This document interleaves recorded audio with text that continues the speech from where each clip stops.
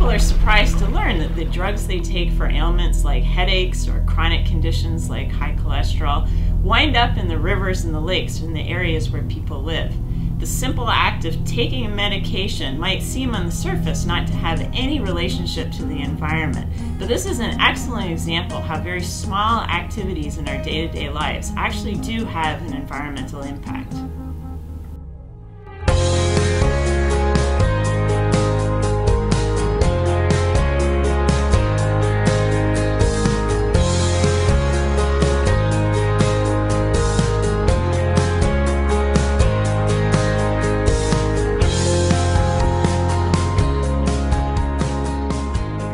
Drugs in our waters is of concern to scientists because we know these compounds are biologically active.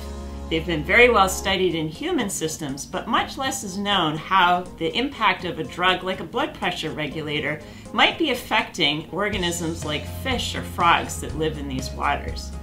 In order to figure out what the impact or the risk that's posed to people and animals are, there are two pieces of information that we need.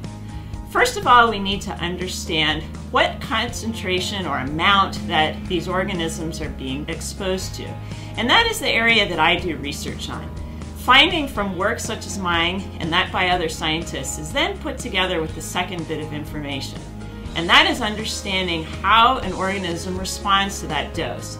This is information that's collected by ecotoxicologists, and they have been showing that for some of these drugs in the environment, they can be having impacts on fish and other organisms. I always use this slide when I'm giving talks so that people can have a sense of the vision that I bring to understanding what happens to contaminants once they're released into the environment. If we introduce a contaminant in there, there's a number of different processes that can occur. For one, that contaminant can move out of the water and into another phase such as the air, or the solids, or maybe even a fish.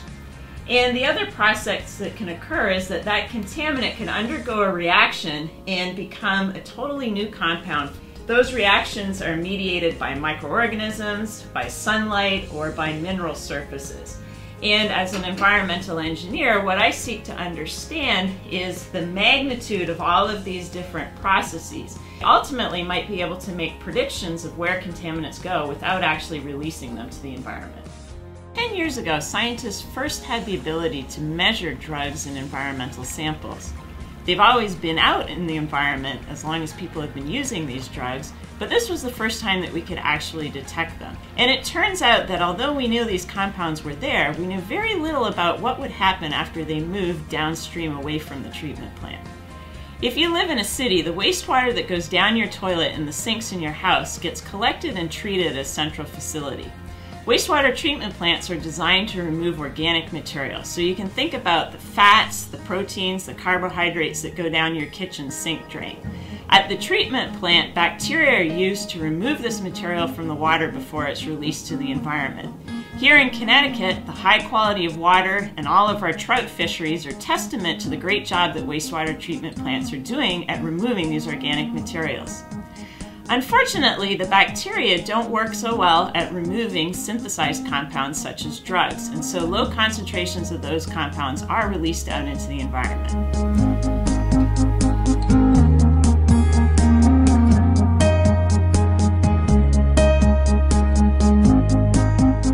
The concentrations of drugs that released from wastewater treatment plants are so low that scientists measure those in units of parts per trillion.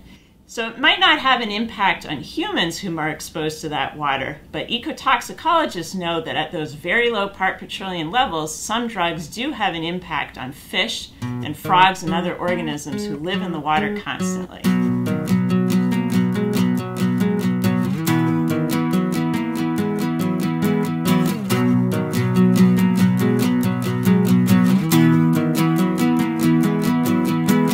One way that we can tell whether or not the concentrations of drugs are changing and how quickly that they're changing is to actually do a field study where we come out and follow drug concentrations as they move down the river.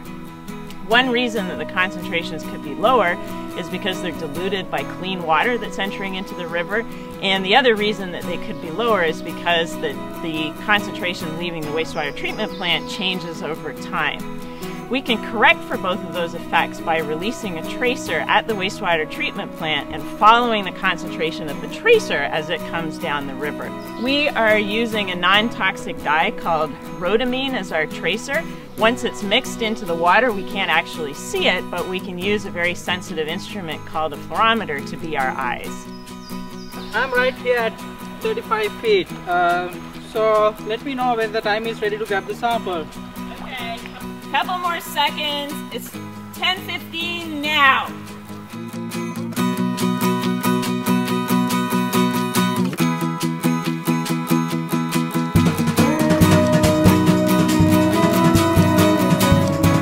Now that we know travel times to certain points along the river, we can collect our water samples to measure the drug concentrations on the same time schedule. So what we're essentially doing is following the same packet of water as it's moving down the river.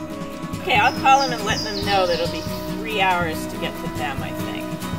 We can take those samples, bring them back to the lab, measure the drug concentrations. We'll use that information with how our tracer behaved in the river, and from that we can calculate what the reaction rates are of these drugs in this river. We think that sunlight plays an important role in breaking drugs down once they leave the treatment plant and enter into the river. This river water sample here is yellow from the organic matter that runs off of the soil and the leaves and the watershed into the river. This material plays a very important role when sunlight shines onto the river. It gets activated and it can cause more reactions to happen with the drugs than would occur just by sunlight alone. It looks like you've processed a lot of water. Are you getting any organic matter? Yep, I'm up to 11 liters now, and look at this nice band here.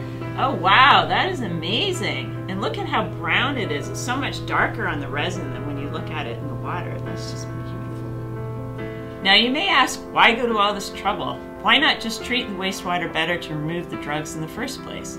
It is true that treatment technologies exist to be able to remove drugs from wastewater, but the cost of implementing those treatment technologies is prohibitive, so we will not be able to upgrade all of our municipal treatment plants.